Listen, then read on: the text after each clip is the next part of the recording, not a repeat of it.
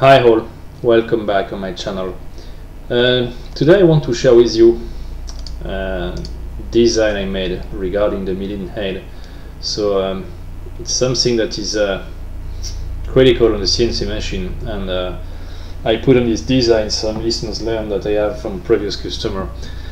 So I have 2 or 3 things to share with you. This video will be let's say a general presentation about the design choices, and I will not give a lot of details. I will make another video for those one who want to have more information about this design. So as you can see here, the milling head is quite quite compact, and the first thing you have to do when you work on a CNC machine and design for the milling head, you have to define the power you want to place in it. And the motor I chose is this one. There is different type of motor and different type of mount. So I choose this one for several reasons. First, I have a flange, and the norm for the flange it's B14, and it's more easy to install, especially to if you need to rotate the engine. And I will see in a couple of minutes. There is 2 things to know about this type of engine. When you reach a certain dimension, you can remove the foot, so it's interesting if you do not need them and you use the flange to secure the engine. The other thing, basically all the engine, a lot of engine have a speed of 3000 RPM, and it's the common speed for such type of motor. It's a 3-phase motor, and the 3000 has drawback. The torque is too low, and if you reduce the speed with a VFD and start with a low torque, when you decrease the speed, you can have some big concern during the machining operation. That's why I chose 1500 RPM engine, for 2 reasons. With a VFD, you have to know that you can reach the 3000 RPM with no danger at all. The design of this motor is able, with the bearings and everything else, is able to reach such speed.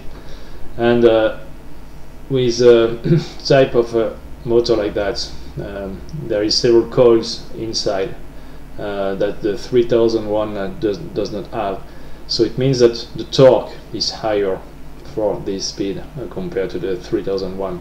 So it's a big advantage, and you can also run it at a higher speed. So that's why I chose this engine. The power will be 3 horsepower. It means it's a 2.2 kilowatts.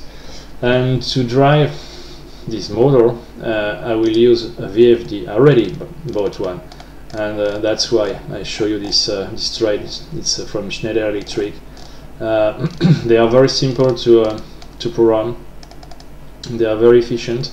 They do not take a lot of space compared to the Chinese model, and they are very efficient. And as you use a 3-phase motor, you can have an input single phase in your main, so it's a very big advantage for using a VFD.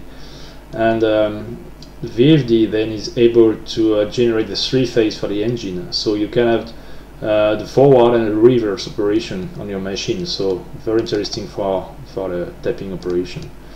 And also the VFD offer a lot of safety things, and is able to protect the motor. So if there is a piece of equipment you need to buy for an engine, is this one, especially if your main power is single phase. You can drive easily 3-phase motors. So it's the 2 things, the 2 choice I made for the design. And the third one, if I remove the front cover, and if I remove remove this side plate, and I can remove also the bottom plate.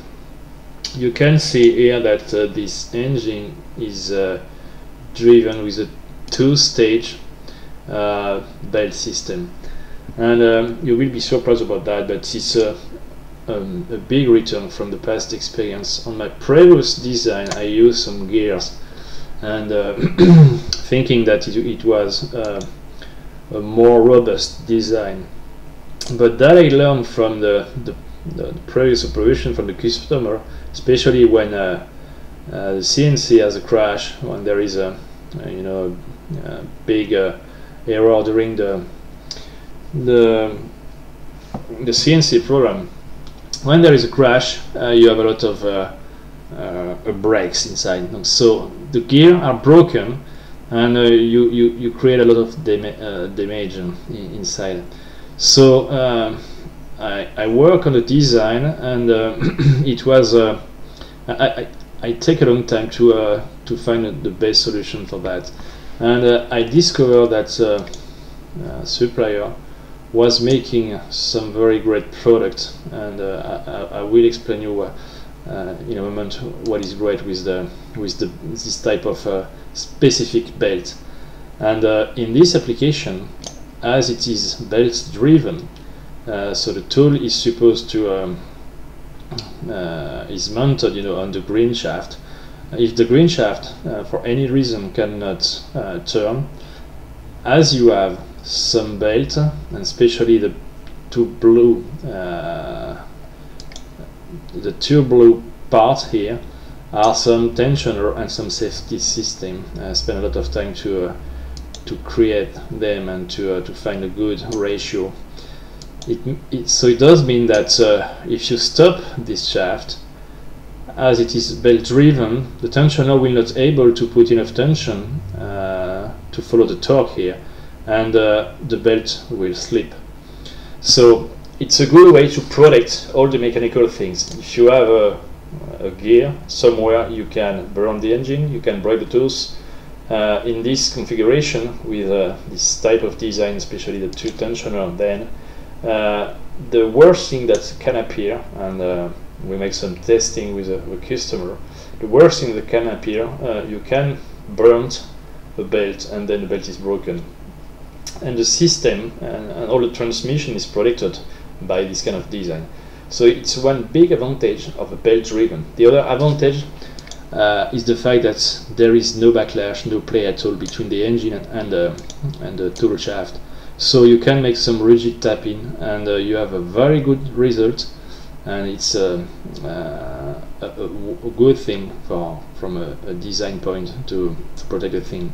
And I forgot to mention one thing, and you can see here, it's this box here is the electrical box where you have the connection with the cable and the engine. And I turn a little bit the engine, and that's why a flange engine is very useful. You can put everywhere in place. If you use the foot, as you can see, if we were using the foot to secure the motor, it will be very difficult to find the proper place. So let's have a look now on the type of belt I use, and you will see the big advantage of that.